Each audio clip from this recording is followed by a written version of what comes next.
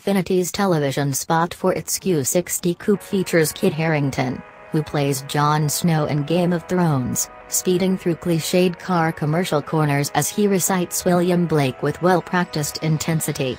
It is an outstanding piece of highbrow marketing, clever and literate where so much car advertising is neither. It doesn't hurt that its star matches Infiniti's target demographic, minus a few years and grey hairs, such that those prospective owners might see the image of their best selves in the swarthy Brit.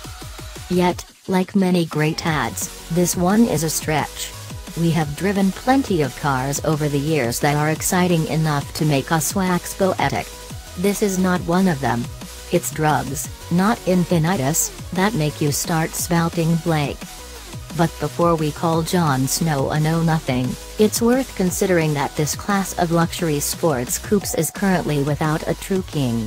This is an arena that has changed since Infiniti last launched a new combatant, the 2008 G37. At that time, BMW had a lock on the segment, but its current 4 Series has proved a disappointing successor, softer and less sporting than the 3 Series coupe it replaced. The Cadillac ATS Coupe and the Lexus RC have since emerged as a pair of upstart insurgents. Mercedes-Benz's new C-Class Coupe posts perhaps the strongest challenge, at least in